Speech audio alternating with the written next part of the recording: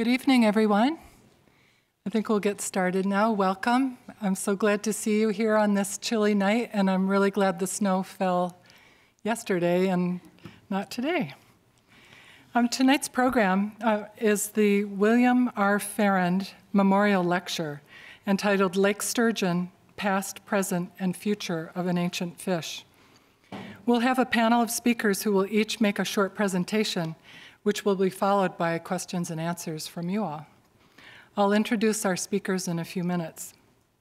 For your information, we'll be video recording tonight's talk. When we get to the Q&A, please use the microphone that we'll be passing around so that your questions can be heard and will be recorded. I'd like to start this evening's program by sharing that the museum has been working on a statement for our new space that acknowledges that the museum and the University of Michigan are located on the traditional territory of the Anishinaabe people, and that the University of Michigan was originally founded in 1817 thanks to land ceded by treaty by the Anishinaabe people. We'd also like to recognize that museums such as ours emerged from colonialist practices that frequently involved taking and keeping objects from indigenous peoples without permission. There's a tendency in our culture not to talk about unfinished work. This statement must be crafted carefully with much thought and consultation. Our official statement is still taking shape. But by sharing our process tonight, we recognize that the practice of acknowledging and reconciling injustice is never finished work. So we welcome your input and your ideas as we take this forward. Tonight's program was inspired by LSA's Great Lakes theme semester. There have been an incredible number of programs going on. I wish I had time to go to more of them. We were looking for a positive story to tell with our Sturgeon exhibit and with this program, and a story about the natural world of the Great Lakes where things are actually getting better. We settled on the story of the lake sturgeon, the largest endemic fish species in the Great Lakes, a fish with an ancient past, with a long history of threats to its survival, and now with some inspiring efforts for restoration. How many of you had a chance to visit the exhibit down in the lower lobby tonight? Oh, great. Well, I hope you enjoyed it.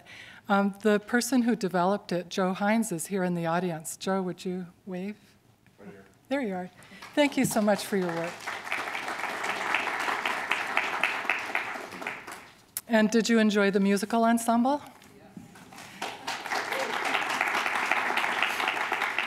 That was a group called Converge, a student ensemble from the University of Michigan School of Music, Theater, and Dance. They were performing a selection of works based on nature and water themes. The William R. Farrand Memorial Lecture is an annual event celebrating Bill Farrand, our museum director from 1993 to 2000. An endowment fund was set up when he retired, and all the people listed on the program, that I hope you have, contributed to it. Some have contributed repeatedly. Sadly, Bill passed away in 2011, and the lecture series became a memorial series. As you may know, endowment funds theoretically last forever, as we only spend a portion of the interest earned, and the fund continues to grow over time. So we'll continue to enjoy these Farrand lectures for many years to come. Thank you to everyone who contributed to the fund.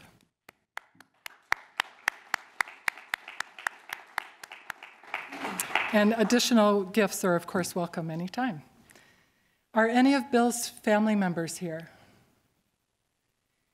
Most live out of state. We thought maybe a local member of the family might be able to come tonight, but if not, we certainly understand, given the weather, etc.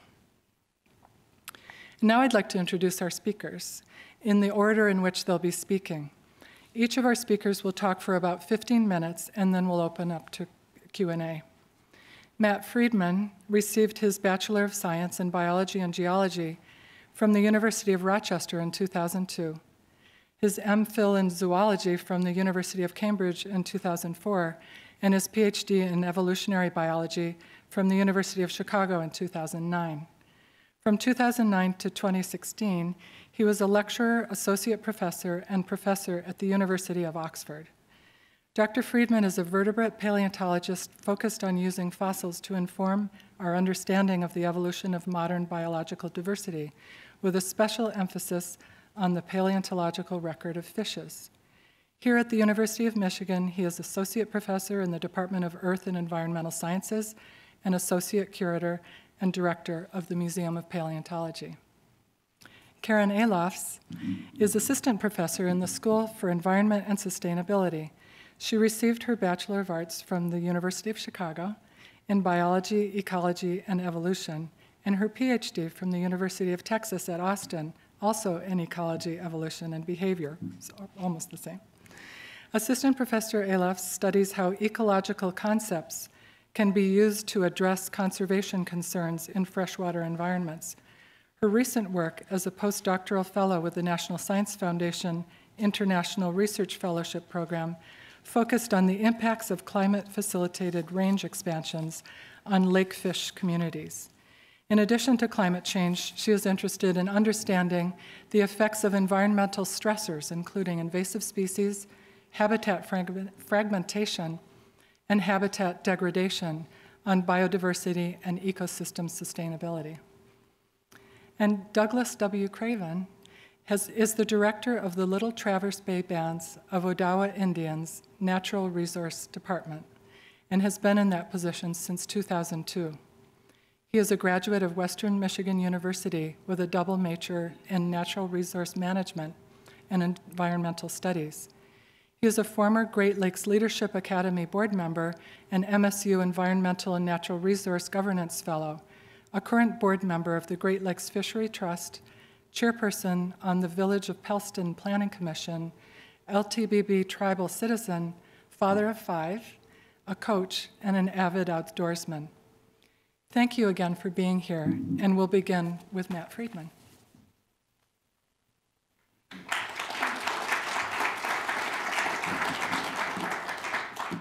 That's great. Thank you very much, Amy. It's great to be here tonight to spend a little bit of time with you to talk about some of my favorite things, the evolutionary history of fishes, and the things we can learn from the fossil record. So in 15 minutes, I'm going to try and give you a whirlwind tour of hundreds of millions of years of evolutionary history. So I want to give you a deep history of sturgeons and their close relatives. So sturgeons have long captivated a whole range of people. And in the course of studies of biology, some of the most famous biologists have been preoccupied by sturgeons. If we look in, for example, Origin, The Origin of Species by Charles Darwin, right, his famous tome in evolutionary biology, a foundational text of modern biology, Darwin focuses on sturgeons as one of his examples of creatures that are so-called living fossils. He's a type example of these kinds of creatures. And so he mentions that in fresh waters of the world, we find these fishes that seem to be the last survivors of ancient groups that split off from their closest living relatives in the remote geological past.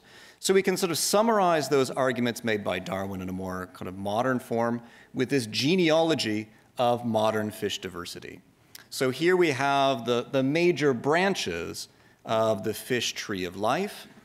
Here we have our sturgeons, and here we have a group called teleos. This is the group that comprises the vast majority of living fishes. From things you're familiar with, a goldfish in a fishbowl, to the tuna in your sandwich, to the salmon on your dinner plate, it's a teleost.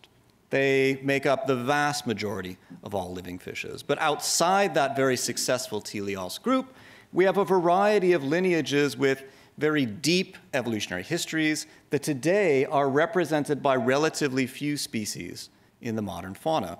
So the other piece of information captured in this diagram, other than the structure of the family tree of these creatures, is the number of species alive today. And the number of species alive today is scaled to the size of these discs at the ends of the branches of the family tree. So you can see there are a lot of teleosts. To a first-order approximation, all fishes are basically teleost. You can be forgiven for saying that. And not so many sturgeons and represent these other groups. So let's take a bit of a deep dive and consider what this group of sturgeons and their relatives is actually like. They belong to a group called the chondrostean fishes. one of the wonderful things I tell my students is that these funny names, of course, have some meaning behind them. If you kind of come to grips with the roots, you can understand why they have these names. So here is a little sturgeon. It's been treated with a technique called clearing and staining. And what that does is it bleaches the soft tissues of a preserved specimen so that light can shine through it. And then protein-specific dyes that bind either to cartilage or bone stain those parts of the skeleton. Okay? So everything shown here in red is bone tissue.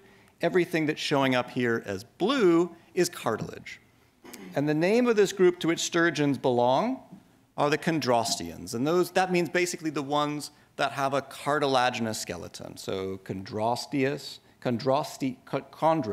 means cartilage. Osteon means bone. So it's their bony tissue is basically, instead of having a well-ossified or mineralized skeleton, largely cartilaginous in its structure. And this is one of the major features of their anatomy that characterizes both sturgeons and their other close relatives, the paddlefishes. So although chondrosteans are represented today by relatively few species, that small number of species encompasses some really very different ways of life. And we're very fortunate here in North America to have both of these lineages of the chondrostean tree of life that live in our part of the world. So at the top, we have our sturgeons. At the bottom, we have our paddlefishes. And although we think of them as these creatures that have been unchanged for many millions of years, that's not to say that they don't have their own interesting innovations and adaptations, things they're doing out there in the world of nature to make a living. So we can think a little bit about how these animals are put together, and this is the kind of thing I do a lot of thinking about. So here is the skull of a sturgeon, right? There's just the body of a sturgeon to give you some context. One of the remarkable things about sturgeons is they have these incredible jaws, okay, which they can effectively expel out of their face, forming this tubular extension, which they use to suck up prey from the bottoms of lakes, rivers, and streams. You don't have to take my word for it. Here is a picture of a sturgeon just doing just that, having protruded its jaws out of the underside of its head to suck up something off this rocky bottom here. That's a really interesting feeding adaptation, a really remarkable thing. If we think about our own jaws, that's not something our jaws do. We as mammals have kind of boring skulls, actually. They don't have a lot of moving parts. At least they're not supposed to have a lot of moving parts ordinarily. If there are a lot of moving parts in your skull, something's gone very wrong.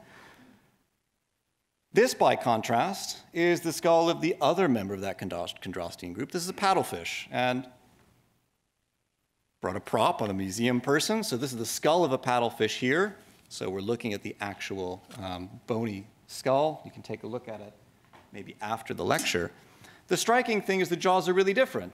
Great big mouth, huge gape, and really elaborated structures here on the bones to support the gills. And what these creatures do, they don't suck food off the bottom of rivers or lakes or ponds, excuse me. Instead, they will cruise through the water, and they'll use this bill, which is covered with a network of electrosensory cells to detect zooplankton. So they're filter feeders. They're like the ecological analogs of whales or basking sharks, but in freshwater drainages here in North America. Okay? So they'll cruise through these murky waters and use that electrosensation. They'll detect the weak electric fields of the zooplankton they're consuming. And so there's one doing its thing. They open up their mouths. They look like jet engines, these fantastic things. If you go to the Shedd Aquarium in Chicago and it's paddlefish feeding time, it's incredible. You just see these guys cruising around and pulling out that zooplankton from the water column. But what I really want to talk to you all about is the evolutionary history of sturgeons. And so here's kind of a quaint look at kind of cutting-edge paleontology about 2 centuries ago. This is the first real attempt to depict what an ancient ecosystem might have looked like. So this is a drawing inspired by the fossils found on the south coast of England, a region called the Jurassic Coast, so named for the fossils it yields the better part of 200 million years old. You might have heard of stories of Mary Anning and the discovery of plesiosaurs and ichthyosaurs and some of these very early contributions to the disciplines of geology and paleontology. And here, like any good paleontological art, we have a series of antediluvian beasts being pretty mean to each other, so biting each other, a whole series of things happening. This particular set of rocks from the early part of the Jurassic period is best known for giant marine reptiles, the ichthyosaur and plesiosaur I mentioned, but living in these same settings were a variety of fishes in these ancient seas, including some of the first things we recognize as being close relatives of sturgeons. So here we are on the geological column back here, about 200 million years ago, in the middle part of the age of reptiles. And here's one of those early sturgeon relatives. So by the time we first find them in the fossil record, the close relatives of sturgeons and paddlefish already have manifest many of the features that are so conspicuous in the living forms. They show this reduction of the bony skeleton. They're modifying their jaws for interesting feeding behaviors and so on. If we sort of jump forward into the Cretaceous period, we get a sense of not only the evolution of sturgeons, perhaps the evolution or non-evolution of paleontological reconstructions. Again, it's a very busy day here in the Cretaceous. Everyone has gotten together to pose for this painting. It's very convenient. There are a bunch of kind of early birds and sort of garish feathered dinosaurs in front, but the real action here is, of course, in the background, these two early relatives of sturgeons. So it's in these famous fossil deposits of Jehobiota in the early Cretaceous, which yield abundant evidence of remarkable things like feathered dinosaurs, that we find the first modern representatives of the sturgeon and paddlefish group in Asia in freshwater settings. And here is the fossil of one of these creatures here, showing that beautiful skeleton with its reduced bony content. Now, I want to talk about some local U of M contributions to the study of sturgeon deep time. Now, there might be a couple of eyebrows raised by this. Here's a picture of a dinosaur skull from the very end of the age of dinosaurs, the latest Cretaceous of Montana. And you might very reasonably say, Matt, why'd you put this dinosaur skull there? Is there sort of a mix-up with your slide carousel or something like that? No. This is an interesting story relating to a completely unique specimen that we have in our own collections here at the University of Michigan that bears on the evolutionary history of sturgeon and their relatives. So there is, in fact, this skull of a duck-billed dinosaur. You can see it upstairs in the Museum of Natural History. It's a specimen that is curated by the Museum of Paleontology. And when it was discovered in the late 1930s, obviously there was a dinosaur skeleton, but the most interesting part about this fossil was, in fact, inside that dinosaur skeleton were the skeletons of several fishes, including not only a sturgeon, but also a paddlefish. Right? You know, hit the lottery in this case. So this fossil was discovered, and there are 3 fish inside this duck-billed dinosaur. And one of those specimens you can just show here.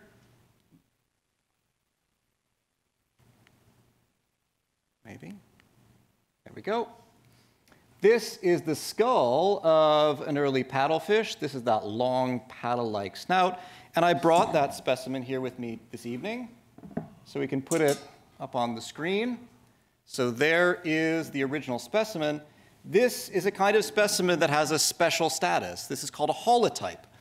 This is the fossil specimen upon which the name of that ancient species is based and is the reference specimen for that species. So anyone who finds a fossil and they want to say it belongs to the same species has to make reference to this. This is the reference for that. And in this case, no one's tried to make reference to it. This is not only the holotype specimen, it's the only specimen. So this is a unique Michigan kind of contribution to the study of paddlefish and sturgeon history. So I'll have that up here later for people who want to get a closer look. Now, it might seem unusual to find sturgeons and paddlefishes inside the bellies of duck-billed dinosaurs. If you know, those of you who know about them or have small children like I do, you'll know that duck-billed dinosaurs eat plants. They don't eat fish. But But it's not the only duck-billed dinosaur in which a sturgeon or paddlefish has been found. They're apparently this remarkable means of preserving sturgeon and paddlefish. It's not because they're eating them, but rather because when these creatures are washed into rivers where their fossils or where their bodies and skeletons are buried and entombed by sands, those are the kinds of settings where the delicate skeletons of sturgeons and paddlefishes would break apart.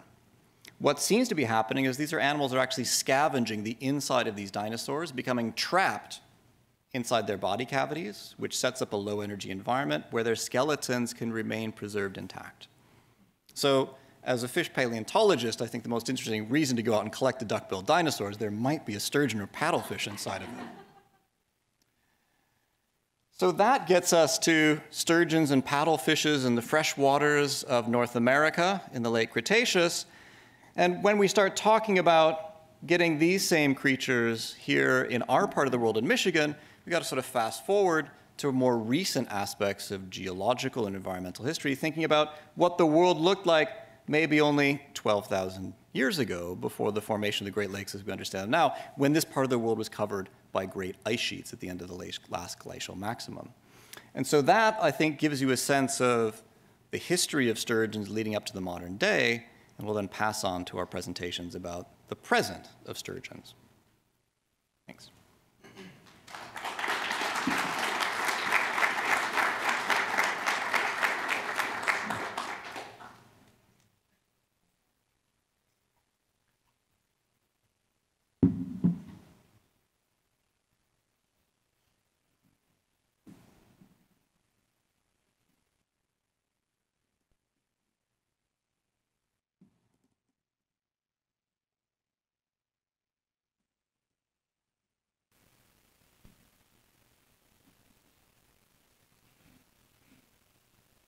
All right, so moving on to modern day, we know that freshwater fishes in general face multiple stressors, and these are often interacting stressors or cumulative stressors. They include things like habitat destruction, pollution, and species invasions, just to name a few.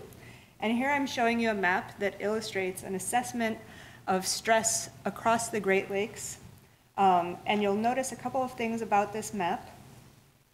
So first, the Great Lakes are the heart of the historic distribution of lake sturgeon.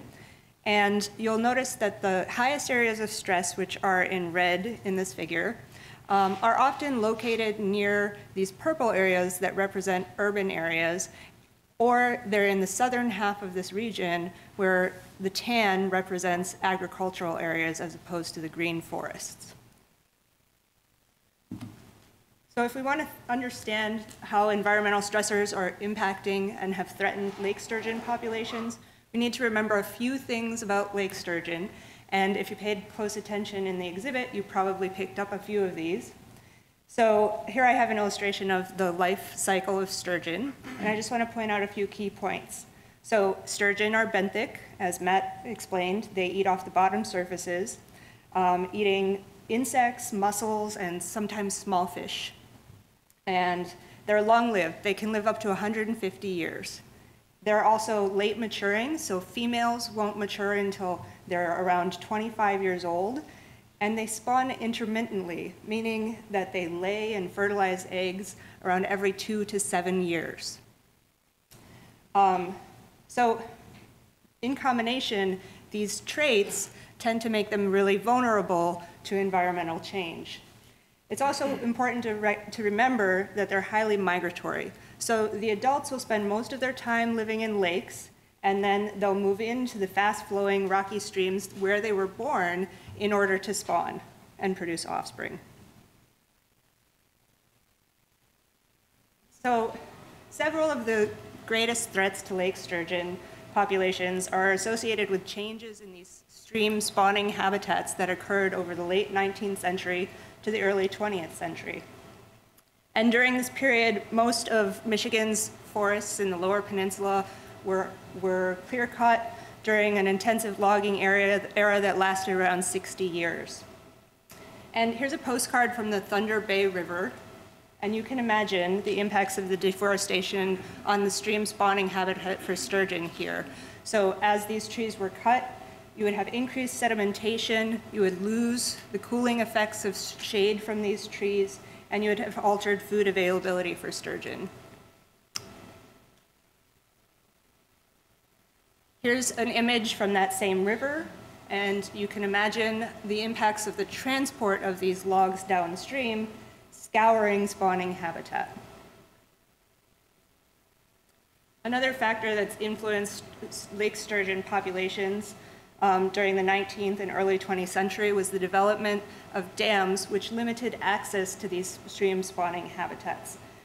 Many of these dams were developed in order to provide electricity to rapidly developing communities and industry.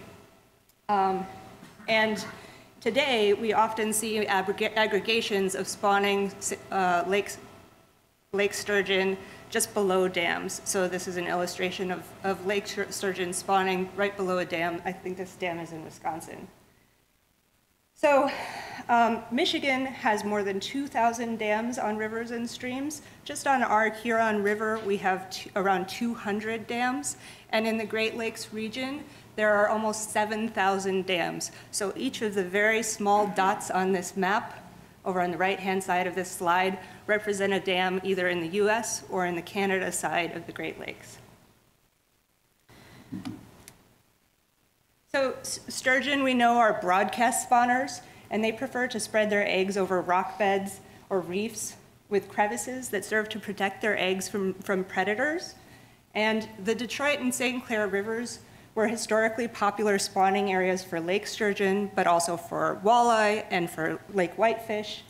And sturgeon traveled to these rivers in order to spawn, to deposit, and to fertilize their eggs in these rocky areas in fast-flowing currents. But during the 19th century, the Detroit River became an increasingly important shipping route. We know this. And it remains incredibly important today for the Great Lakes region. So here's an etching from 1838 showing the view of Detroit across the Detroit River from Windsor. Here's an image from 1911 showing a cargo ship in front of Detroit. And by 1907, the cargo that passed through Detroit was more than what passed through London and New York combined. Just to think about the magnitude of the shipping here. So between 1874 and 1868, 60 miles of shipping channels were created on the river, on the Detroit River, in order to facilitate the passage of larger cargo ships. So on the left is a map of the Detroit River flowing into Lake Erie, and those dark blue lines are those deep water channels that are still used for shipping traffic today. On the right, you can see the river bed at the time that they began to widen and deepen the 12-mile Livingstone Channel in the lower Detroit River. And you can notice the shape of the original limestone bed with all of those crevices that would protect sturgeon eggs from predation. As this channel was deepened and enlarged for cargo ships, this involved dredging and the disposal of those dredging spoils. So as this happened, this altered the channel morphology and the flow and the dynamics of this river.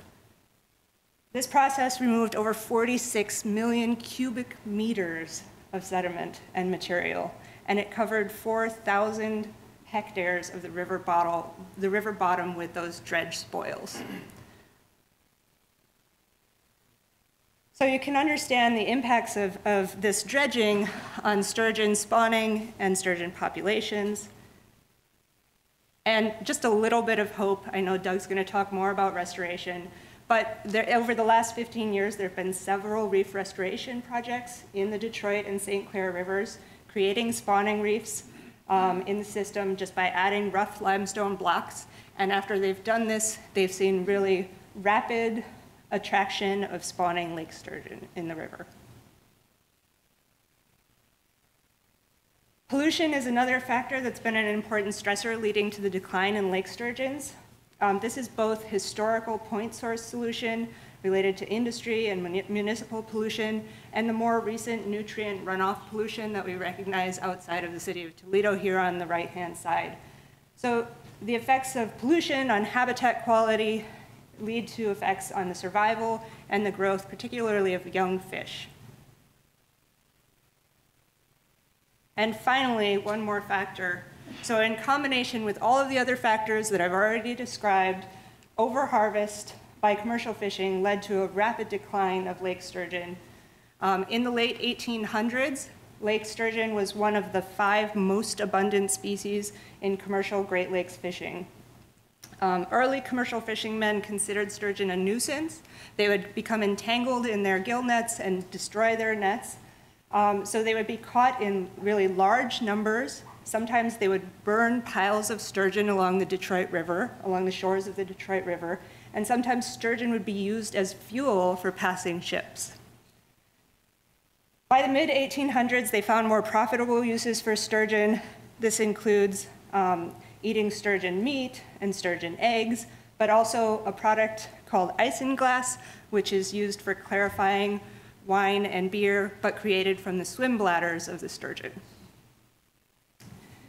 So all of this led to increased harvesting of sturgeon, and there was a peak in the sturgeon fishery in 1885 that you can see in this orange line that represents more than 5 million pounds of sturgeon harvested in 1 year just from Lake Erie.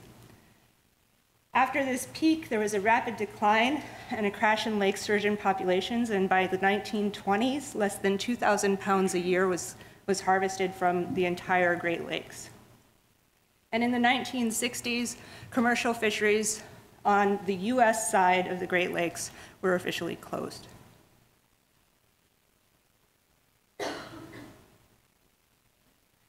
So we can't really attribute the declines in lake sturgeon populations to any one of these stressors. It's often many of these stressors interacting, including deforestation, dams, pollution, dredging, and overharvesting.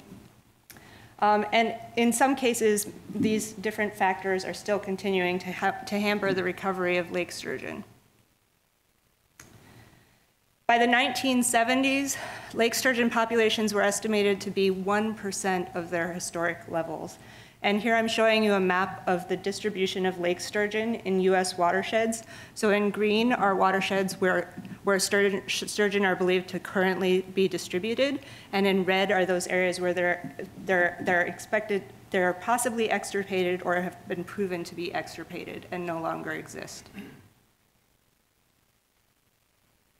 So the decline in lake sturgeon populations has led many states to consider this fish as imperiled. In Michigan, lake sturgeon are officially listed as a threatened species, while to our south, lake sturgeon are often listed as endangered, and in the Canadian provinces, they're often listed as threatened or as species of concern.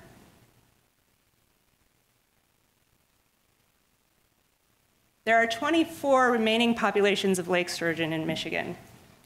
Of these 24 populations, 12 are believed to be below the minimum viable population size, which is estimated as 80 adults in a population. Many of these 12 have fewer than 25 individuals.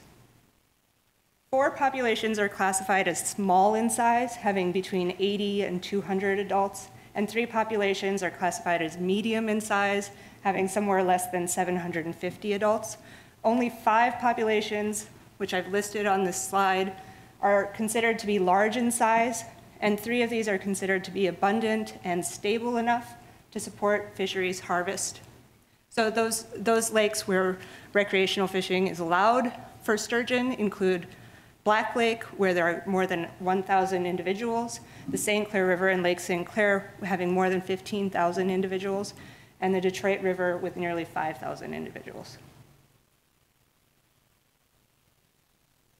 So before I end, I'd just like to mention 2 emerging and current potential threats to lake sturgeon. So first, invasive species. And in this picture, I'm showing you quagga mussels and round goby. So both of these would occur in the Detroit River right now.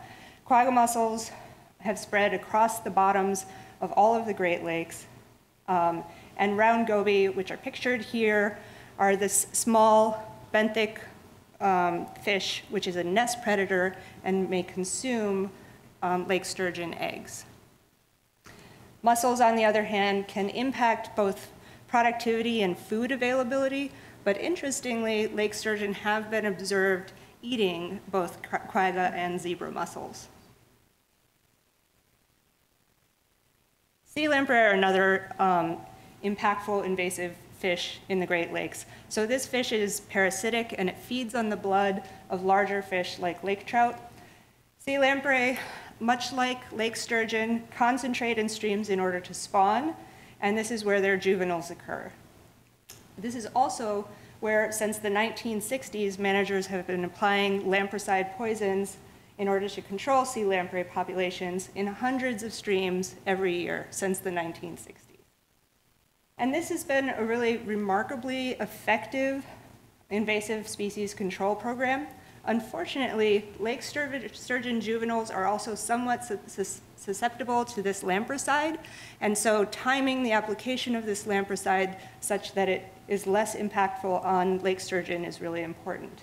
The second effective control measure for sea lamprey has been using dams and other barriers in order to prevent the migration of sea lamprey into streams for spawning.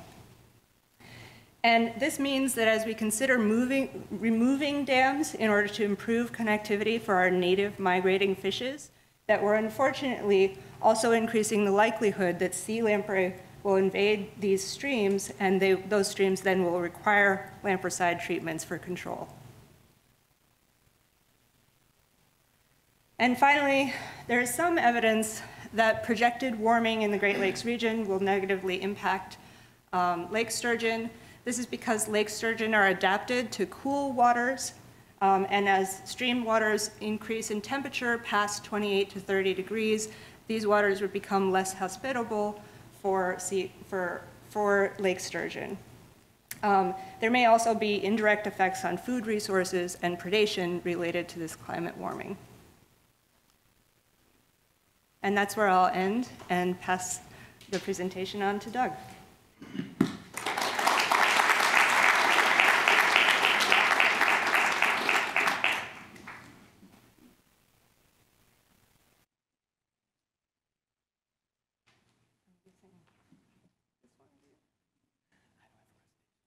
Oh, you don't?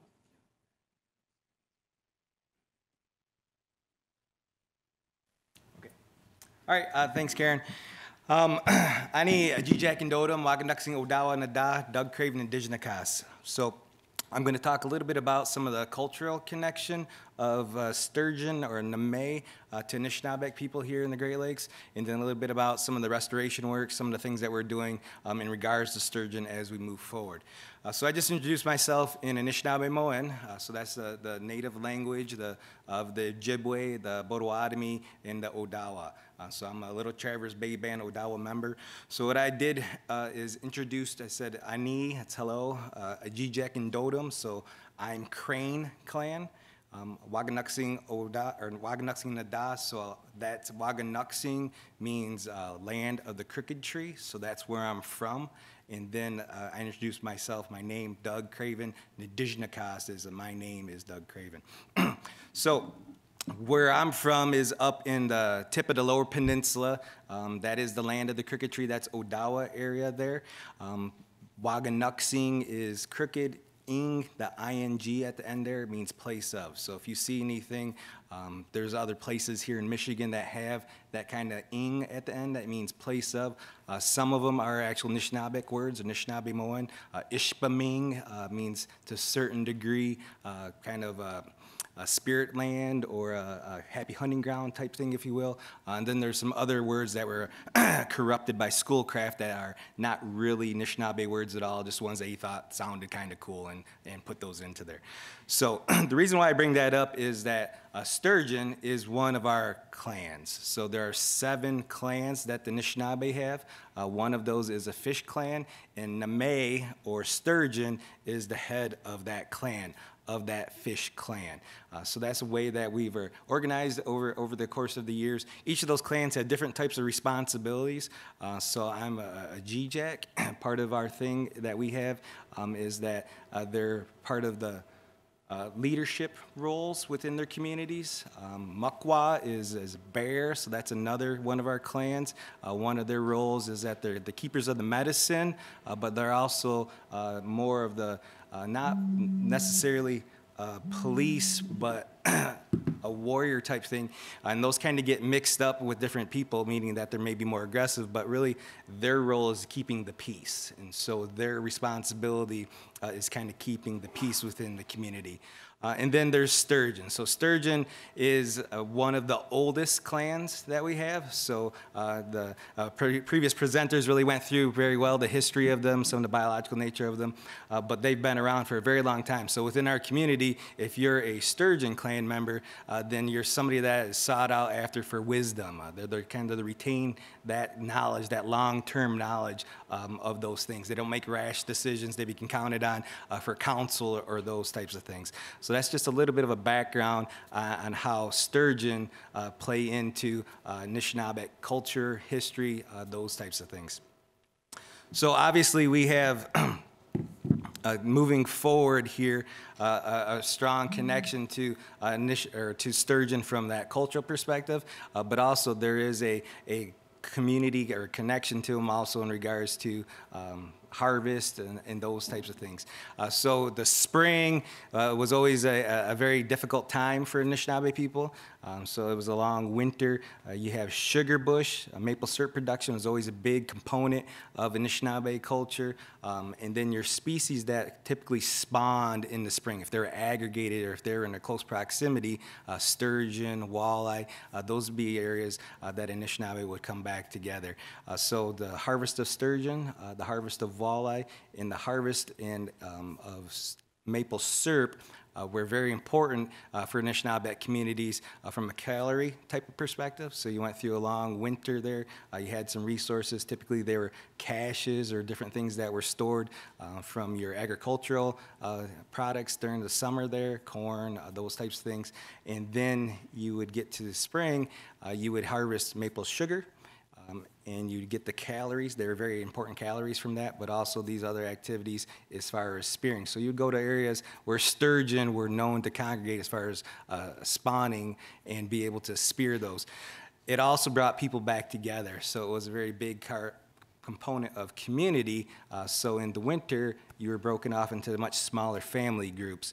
And then these activities, maple sugar production specifically, and then going to these places where sturgeon, walleye, and some of the other spring spawners were located, brought communities together. So sturgeon is very important in that regard to Anishinaabe. I'm the Natural Resource Department Director at Little Traverse Bay Bands with Dawa Indians. We're up in Harbor Springs, Petoskey area. We have about 30 or so employees within our department. We have a Great Lakes Fisheries program. We have an environmental services program. We have an inland fish and wildlife program. We have a conservation enforcement program with officers. And then we have an administration program. Within our Great Lakes program and within our inland program, we have a small-scale hatchery. It's kind of co-managed by both. We do some production for some species that are related to the Great Lakes, and then some species that are related to inland waters. Our hatchery is, again, it's a small-scale hatchery. It's about a $2.5 million facility there. So we're not a production facility. So some of you may have been to, there are several state facilities and federal facilities in Michigan that produce rainbow trout or certain other species. They're producing high volumes of fish. Our facility is based on research, and it's based on doing some smaller scale stuff. So we're doing a lot of innovative work right now in regards to Cisco, learning how to rear Cisco, so whitefish. We're doing some work right now in regards to whitefish, learning how to rear those. As the Great Lakes change, both of those species are really in peril, and so this is one way that you can help with that. In addition to that, we do rear sturgeon. So we work closely with the Black Lakes facility. It's a MDNR RAN facility. Karen mentioned that's one of the areas that currently allows for a harvest of sturgeon. They're seeing some pretty decent reproduction there. One of the barriers there for sturgeon, though, is they have an impoundment. They have a tower cleaver dam. It's a power producing facility there that just recently went through a relicensing, and it should be around for another 50 years or so, perhaps. That is an impoundment. That's a barrier for sturgeon in that area there. However, it allows for these sturgeon to congregate, and as a part of that, MDNR, with the assistance of MSU and a couple other partners, including ourselves, are able to collect spawn and eggs from those fish, and or your fry or your smolt that kind of come out there. So you're doing a larval drift to actually collect a small sturgeon, and then you're able to take those and rear them in a hatchery. So the benefit there is you're able to get them a little bit better environment where you're able to have a much higher success rate to get them up to a larger size there. So that's something that we've been partnering with those guys over there. It's a collaborative facility between Michigan State and MDNR. On an annual basis, we've gotten between 500 to 5,000 or so sturgeon that we've been able to successfully rear up and get to a point where we can stock those back out into Burt and Mullet Lake systems, which are part of the inland waterway. The Burt Lake and Mullet Lake are connected. They're near the Black Lake system, so these are up in Sheboygan County, the tip of the lower peninsula, that area there. So we've been concentrating primarily on Burt Lake. So we have a goal of trying to get a viable population back in that system. In addition to being a significant species to us at Little Traverse Bay Bands, there's obviously a number of other partners that are very interested in sturgeon up there. So we work closely with a group up there called Sturgeon for Tomorrow. They're based out of the Black Lake area there. They're really one of the key components that have led the charge in getting sturgeon protections put in place and getting to the point where we are now, where you can have a viable harvest of sturgeon at Black Lake. One of the things that they've really been instrumental in is that, again, sturgeon, when they spawn, they're going to be in these smaller tributaries. They can be very vulnerable. From our perspective as Little Traverse Bay Bands or Anishinaabe, historically, that's where you harvested them because they were easier to get a hold of. There was more of an efficiency aspect when you're looking at it from a tribal perspective in terms of harvest, as opposed to a thrill of the hunt type of mentality or the thrill of the chase, fair game perspectives. So you would be able to access those. But in that regard, that makes them vulnerable, and up into this Sturgeon for Tomorrow having a little bit more presence there, there were a lot of poaching that was happening on the Black Lake River there. And so one of the things that they did is they organized some groups, and they called themselves the Sturgeon Guard, and so they would sit along the banks there during this vulnerable time and help prevent any of this poaching from happening, which is just another source of mortality. So it was already imperiled population there, so that was one step that really helped get Black Lake sturgeon back over to where they need to be, in addition to having these hatchery facilities that helped it. So for us at Little Traverse Bay Bands, we've been working in that system now for about since 2013.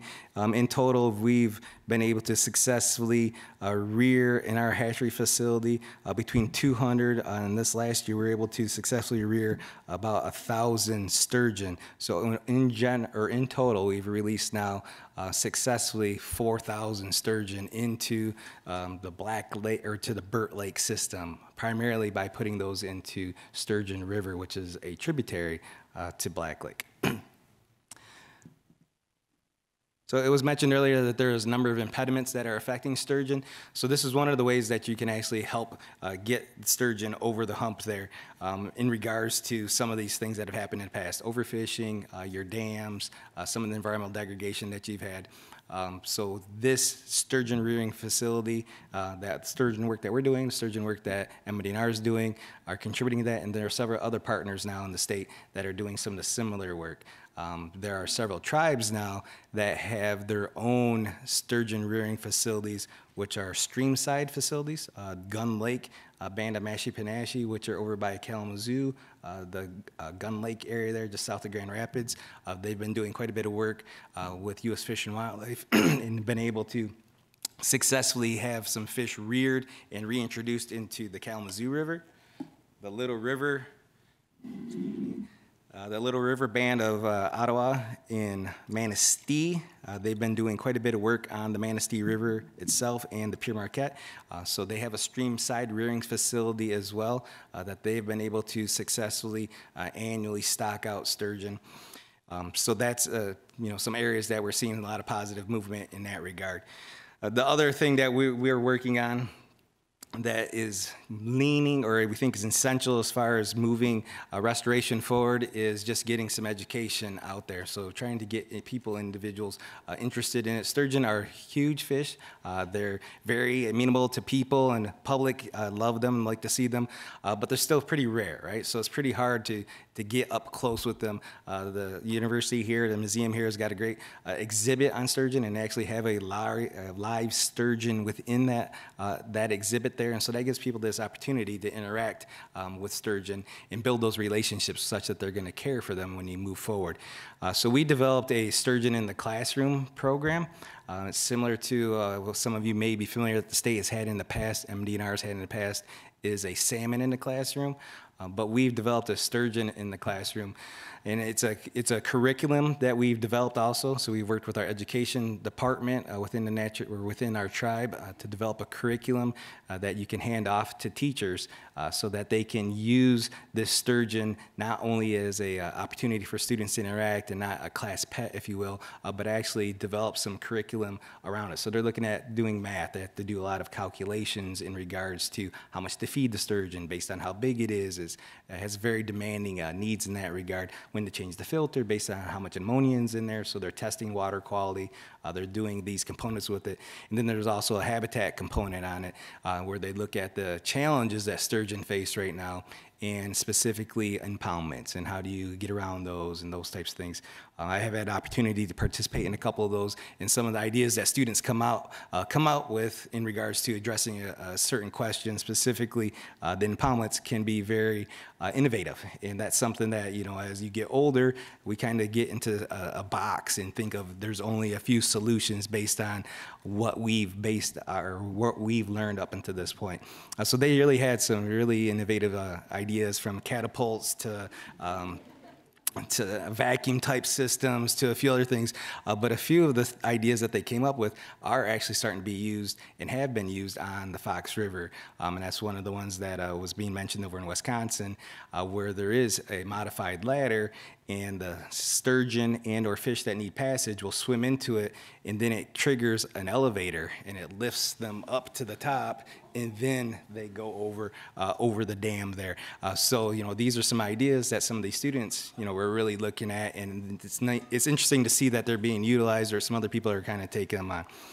But one of the things that we really thought was great about that is that's a way for us to get some connection, really reach out to those students. We have about six schools now that are participating in it. We've targeted the middle or the ninth grade, so your early high school level for that curriculum that we've developed specifically for those guys. But we've had some teachers now that are in different age groups that expressed interest, and so we're looking to work with them as well. You really need that teacher that's going to be passionate about it. There's a lot of work that needs to be involved with it, but we think that it's important to open that up. In addition to that, for the local schools that we have as part of this program, since our facility is doing some of this, we mirror that into it as well. So those students then, they come out to our hatchery, they see our fish, they help select their fish that they're going to take back to their school. We provide them the tank, we provide them all the materials, we provide them filter, we provide them the food, so they're going to be eating bloodworms. There's a certain cost to that. We store those, so we provide those to those guys. We walk through the process with them and getting it set up, and then we have another visit for them to come back out to our hatchery mid-year. They get them in September, they keep them all year long, and then in April, we take their fish and we go to Sturgeon River, and then we release them. But as a part of that, we also have a cultural activity for them. So we'll bring in one of our pipe carriers, and he'll talk a little bit about the cultural significance of sturgeon, the importance of it. We have our biologists there as well, and they talk a little bit about the biology of it, and then they get to participate in that as well, and they release that sturgeon back into the river. In addition to that, for us, the sturgeon that we rear those on an annual basis as well. And we keep them a little bit longer than the sturgeon that the kids have there. So we'll do our release in August. And when we're releasing our fish in August, we do the same thing. We have a ceremony for the community. We have kind of a potluck. We'll cook some hot dogs and that type of thing. And we'll bring in a pipe carrier again. We'll talk a little bit about it. And then we allow people in the community, it's not just tribal members, but anybody that's in the community to come to that event and then have some hands-on. They get to touch the sturgeon. They get to release the sturgeon. They can put it in the water and they can see it kind of swim out there. So for us, I think those are important components there. Not only doing the work, which there's a lot of great work that's being done right now as far as restoration, stocking, those types of things, but trying to help spread that interest in there and really targeting those next generations that may not have the opportunity to interact with those, so you can kind of get them involved and concerned about that and get them interested, pursuing natural resources. We need new biologists, future biologists, those types of things. So for us, those programs have been really successful. I really didn't get a chance to touch on a lot of the other work that's being done out there.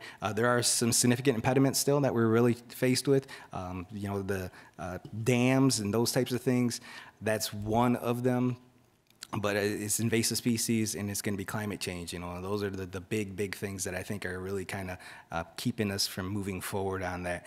The Great Lakes in general, right now, specifically the upper lakes, they are nutrient deficient because of your quagga mussels and the filtering out of that. Many people come up to our neck of the woods now and they look out and the water looks pristine. It looks like the Caribbean. It's beautiful, but you shouldn't look like that. You can get a glass of water out of the lake and it looks just like that. That's not a healthy system. There's not enough nutrients in that system for these other species. And that's not only going to affect lake trout or sturgeon, but lake trout, whitefish, and these other species as well. So that's going to be a big challenge for us moving forward. But on our inland systems, I think we are seeing a lot of progress. In some of your other productive areas, Lake St. Clair, some of these lower systems, you're seeing a lot of progress down there as well.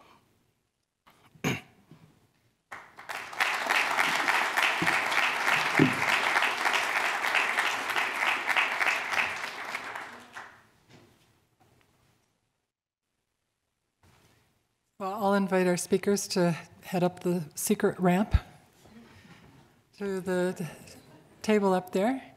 And we've got some museum staff in the back who have some really cool microphones that are inside of cubes. Lori's holding one up there. So if anyone has a question, you can put up your hand and Lori or Jade will give you the microphone and you can ask your question. Toss them to other people. I was just wondering, is it on? Oh, I was just wondering, during your talk, you talked about the lampreys, and I was wondering if a fish ladder around the dam allow the fish to go up would prevent the lampreys from going up? I don't know. I'm not. Do you know much about ladders? So lamprey, yeah, if you're going to have an impoundment barrier for lamprey, you really need to have a lip on it so they can suction their way up. So some of the problems with fish ladders, if there's not enough velocity that goes through that, or if you don't have a little bit of a lip, that can be a way for sea lamprey to get up. As we're removing some of these impoundments, the idea is that that is the best barrier. So your most lower barrier on your system is going to be the best effective barrier against sea lamprey. But there are some ideas out there looking at different technologies. So maybe some velocity type things, but also some of these temporary barriers that maybe you have a barrier that's only there when the lamprey are spawning, and then it's lowered or it's not there when you have these other species that want to go up through there and use that. So we really need to kind of look at these other ideas. There is often too much of a reliance on lampricide. There are some ideas or some evidence out there that some of the lampricide is losing its effectiveness over time. So it is a very specific poison, if you will, chemical that affects lamprey. But over time, it's starting to lose some of its effectiveness too. So we really need to look at these other options long term for lamprey. Another question. I really just wanted to hold the cube. No. My question's for Matt, and I just want to know, are there other examples of, I guess, paleontological bycatch similar to the sturgeon story you told us about the duck-billed dinosaurs? You mean of finding fossils and other fossils you wouldn't find otherwise? Yeah. There are, so finding gut contents in fossil fishes is not unusual, but I don't know of many examples where the specimen inside that other animal is unique. The one counterexample I can think to that is there's actually a cast in the museum here of a small dinosaur called Compsognathus from Solnhofen. This famous deposit in Germany that yields Archaeopteryx, famously the sort of first bird. And inside the gut of that dinosaur is a small reptile related to today's Tuatara, which is actually designated as a holotype. So the gut contents were described as unique species. So it does happen from time to time, but it is definitely the exception rather than the rule. I had a question about the Burt Lake reintroduction. If the fish is going to take 25 years or so to mature, about how long do you think it'll be until you can get that viable population? So there is still a remnant population in there, so we're looking at doing the stocking as a way to kind of augment that. So one of the things that you really need to do is get out and do an assessment to get a better idea of what kind of population you have there currently, get a better idea of what your success has been from those stocking events. So we did a assessment on Burt Lake in 2015, and we're looking at doing another one this year. So we're going to be looking at some recruitment in the fall specifically to see how those fish that we have been stocking, they're getting to the size now where we should be able to pick those up in some gill nets and be able to take a look at those in addition to the adults. When we did the survey in 2015, we got a few adults, but not enough to really do an adequate population estimate in that regard.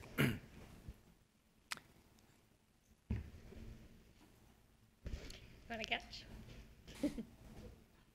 With such a long-lived animal, I'm wondering if anybody knows much about their behavior and intelligence, and particularly for those that might be over 100 years old, have they learned how to deal with some of the threats that Karen and Doug have mentioned?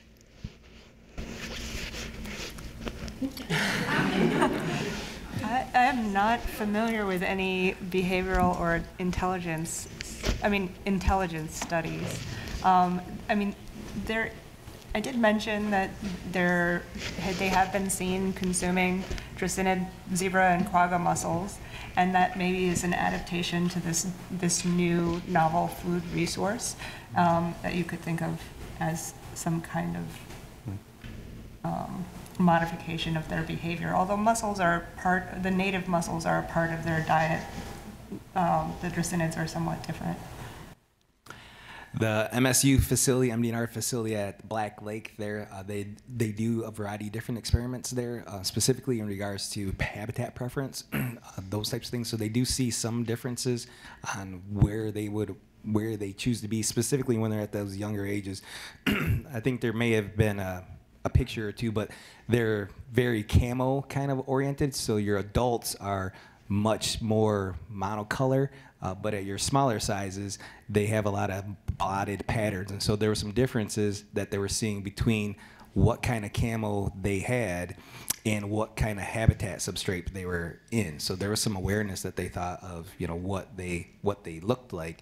But they're doing quite a bit of work right there. But as far as adaptive learning or those types of things, could be. It's interesting.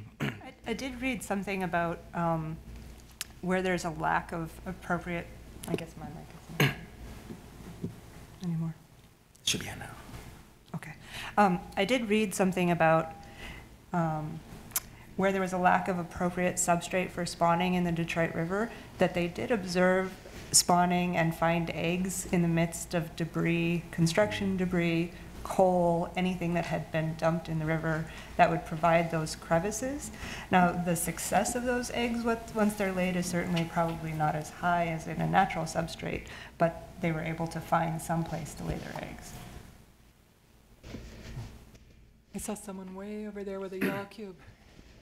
Yeah, hey, this introduction of new fishes into the river by the school children seems like a really great moment to tag them, so that if you get them again, you can actually know what individual they are. Is that something that you're planning on doing? It might not be a thing for active populations, but it might be something for the introduction. Yeah, so for all the fish that we release, including the ones that are in the Sturgeon in a Classroom program, they do all have pit tags. So they're all tagged, yes. And I think there's an example of those pit tags in the exhibit downstairs. Is that right? Yes. Yeah. I can't see where. Anybody else? Oh, there's someone in the back.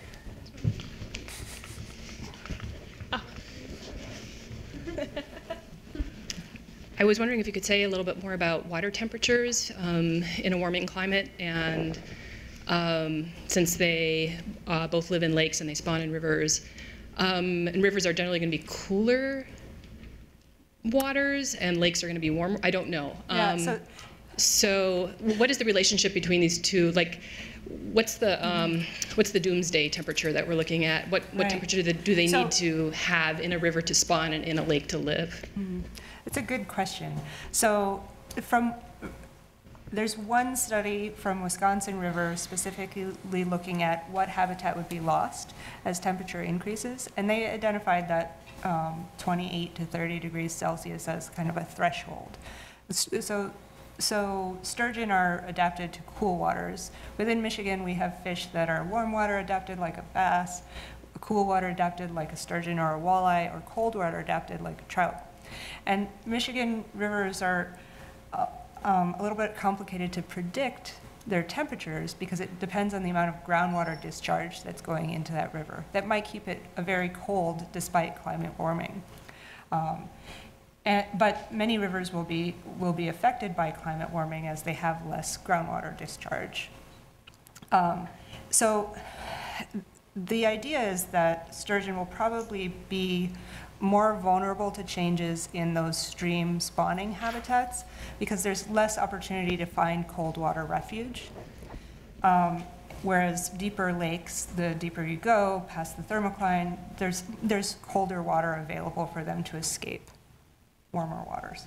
But if you need to pass through an area that's too warm in order to reach your spawning habitat, then that could certainly limit your ability to spawn.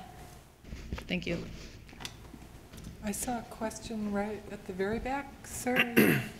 Further back. here? Did you have your hand up all the way back? No, okay. Right here.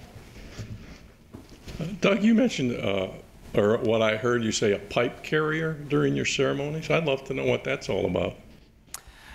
Yeah, so that is a term of a person that's in our community that holds a lot of culture, a lot of knowledge. Some people may have referred to him as a medicine man type of person, but there's people in our community that have a lot of knowledge, that their responsibility is to carry on some traditions, know stories, know a lot of traditional ecological knowledge about certain species. So we have one of our pipe carriers in our community is a Sturgeon clan person, so that's one of his responsibilities also is to participate and do those types of things. And so then it's an actual ceremony. He'll have his pipe. He has a bundle. Within that bundle, there's a lot of sacred items. There's different protocol that he kind of goes through. Sometimes there's a tribal member that'll assist him, or somebody that's learning that'll assist him, or those types of things. But then he'll talk a little bit about maybe some teachings that have come out of sturgeon or related to sturgeon, those types of things. There's several stories that we have, teachings, maybe a parable, that type of thing that people are aware of that have those. And coincidentally, this time of year is the storytelling portion of our year, so they're not really supposed to share certain information or have stories until there's snow on the ground, and that's typically when our communities, were smaller, but that's when they would come together to have a storytelling event or those types of things. There's a question at the very back of the room. Are sturgeon compatible with Asian carp, or are Asian carp a threat to sturgeon if they should get into the Great Lakes? I would definitely expect that Asian carp would be a threat to sturgeon in the Great Lakes. So there's potentially 4 different species of Asian carp that could be introduced into the Great Lakes or make their way into the Great Lakes, they'll be feeding on plankton, vegetation, and also the black carp in particular is a molluscivore, and so it's a benthic feeder, much like lake sturgeon. So they'll be competing for those food resources. Right here. Has the use of pheromone research being done up in Hammond Bay having any impact on the lessening of lampricide needed? That's an excellent question. So the idea with pheromones is that they can attract lamprey to traps, generally, is how they use them, or they may use them to attract or to repel, chemical cues to repel lamprey from streams that they want to protect. There is some evidence that it's working, but the amount of lamprey that they're able to trap is really limited in comparison to the number of lamprey that they can kill with lampricide so far. But this is an area of really active research, I would say. And there are several other methods that they're still testing for controlling lamprey. Barriers, lampricides, pheromones are a really active area of research. You know anything more? No. Another area that I think is interesting, looks like there's some evidence that it might work, is kind of like a necrocide type of thing. So that they found that lamprey don't like to go where other dead lamprey are. So that if you, makes sense, right? So if you have a way of kind of capturing that essence, if you will, then you might be able to put that into a system, and that the lamprey will avoid going into that system based on the idea that they think there's lamprey that are dead in that system.